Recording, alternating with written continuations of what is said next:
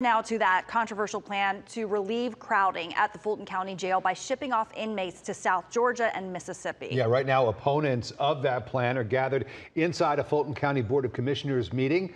Atlanta News First reporter Rebecca Schramm just stepped out of the meeting to talk to us. So this issue, Rebecca, could come up for discussion today, right?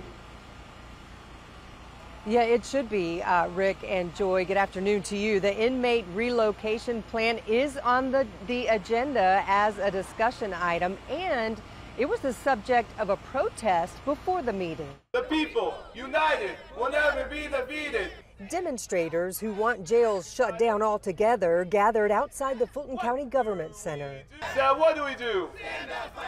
Others spoke inside the Board of Commissioners meeting during public comments, some showing their displeasure with a plan to temporarily relocate inmates to facilities in Mississippi and South Georgia.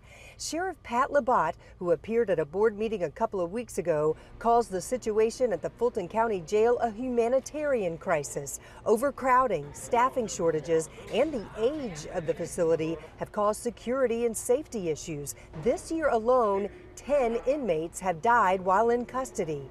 Commissioners are considering funding the sheriff's emergency relocation plan to relieve overcrowding. Why would we give a blank check to a sheriff who has shown time and time again that he is somebody not to be trusted? I urge you all to oppose the transfer idea.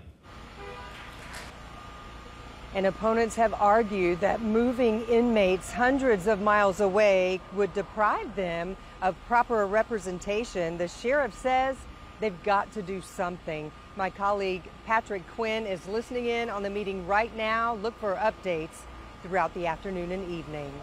Live in downtown Atlanta, Rebecca Schramm, Atlanta News First.